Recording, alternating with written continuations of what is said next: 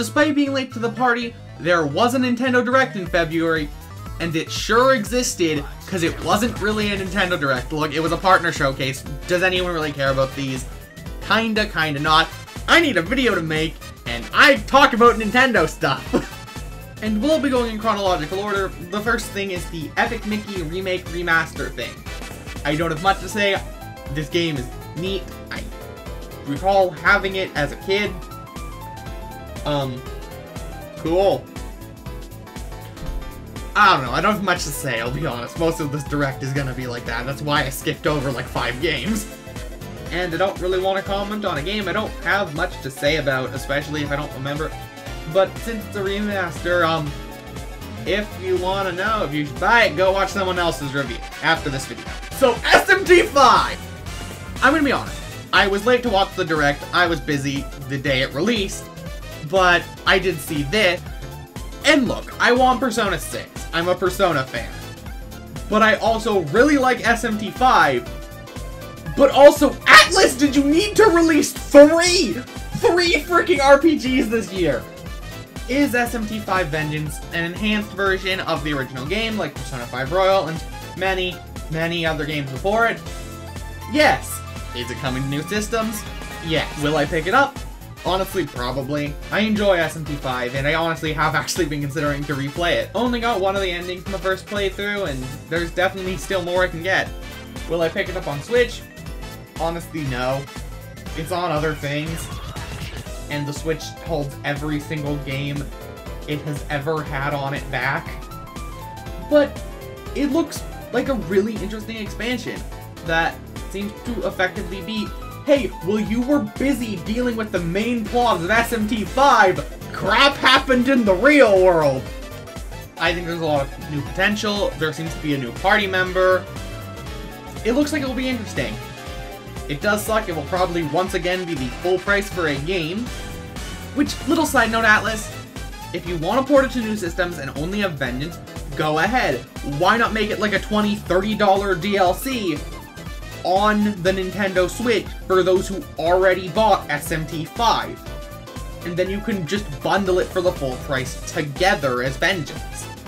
It's not a new take, and honestly, it might end up making you money because some people aren't going to pick this game up because they played the original, they liked the original, not enough to buy a new copy.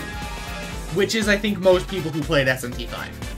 This looks interesting, and I am excited to play it, and I probably will play it at some point. Will I play it at launch? Probably not, because it shares a release date with something else. That something else will get its own video in a future date. It's Elden Ring!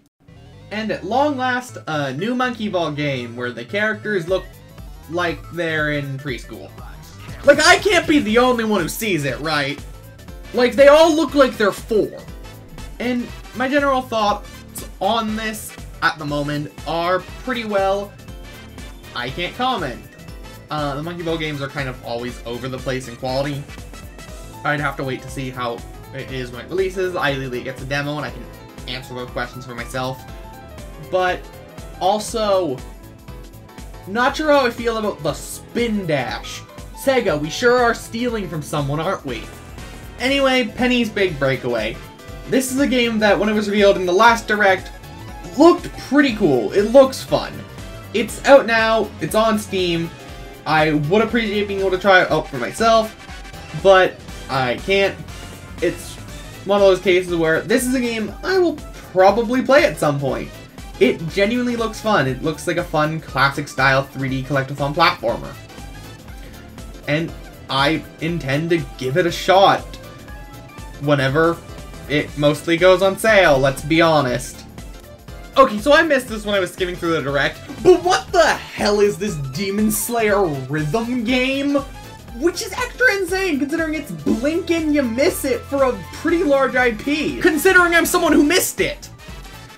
And lastly, there's a demo coming out / is out, I don't know, for Unicorn Overlord, which I'll probably try out at some point. It looks interesting. But I think it says something about the Direct when Arlo, a great content creator, threw in the Elden Ring DLC into the Direct video. Which, for clarification, fair. He runs a Nintendo channel, he really likes Elden Ring, he's gonna want to talk about it, that's a good place to put it in. But also, that says something when there isn't enough content in a Direct to warrant its own full video to itself. It also doesn't help that I'm pretty sure Elden Ring announcing its DLC release date on the same day overshadows the entire Direct. Hell, you can even see it in the length of this video, and the fact I haven't done a sub-plug.